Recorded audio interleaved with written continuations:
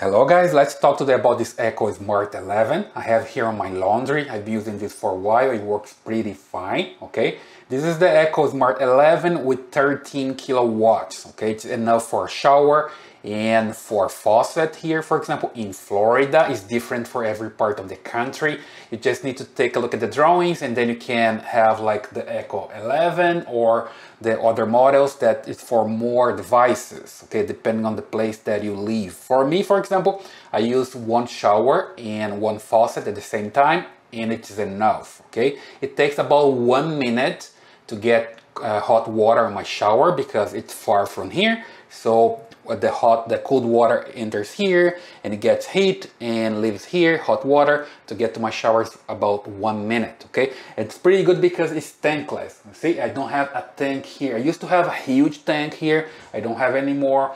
Now it's very, very good. It saves electricity. It's pretty good because you don't have the tank there with hot water all the time. There's no leaking. So pretty good, pretty easy to install. I'm not a certified plumber and I could install myself here. In fact, I had another one before. EcoSmart 11 was here like for about 8 years, working pretty fine.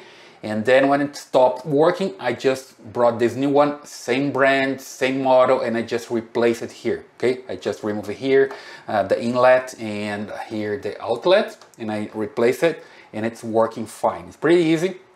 And here also the electricity, you need to have the cable with electricity for 220 and 60 amps. So you have the breaker for 60 amp, and the wires, of course, for that. If you don't know, you're not sure about the wires here, the electricity, you can hire a certified electrician to do it for you, but it's pretty easy. You just install here, you connect your cables, and you're ready to go. And then you power on. You see here, a press goes off and on.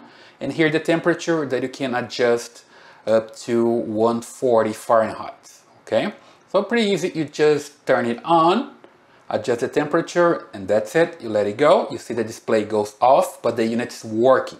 As soon as you have a tap working, a shower working, it's going to display here the temperature and start heating the water. It works like this, pretty easy to install. If you have a saloon, for example, you can have tap water and hot tap water, of course, and works pretty fine.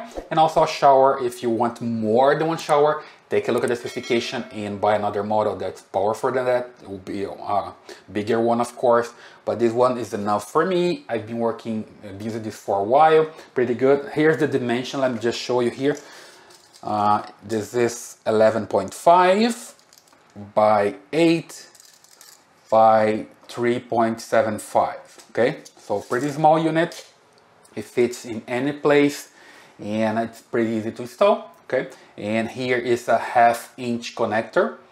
If you're going to install, be aware of that. If you have a 3/4, for example, you need to use an adapter, but it's pretty easy to install with a 1/2-inch connector here in your power, and you just power it on. There is no configuration. You just click and you're ready to go with your temperature, okay? So I've been using this for a while. I like it and I recommend it.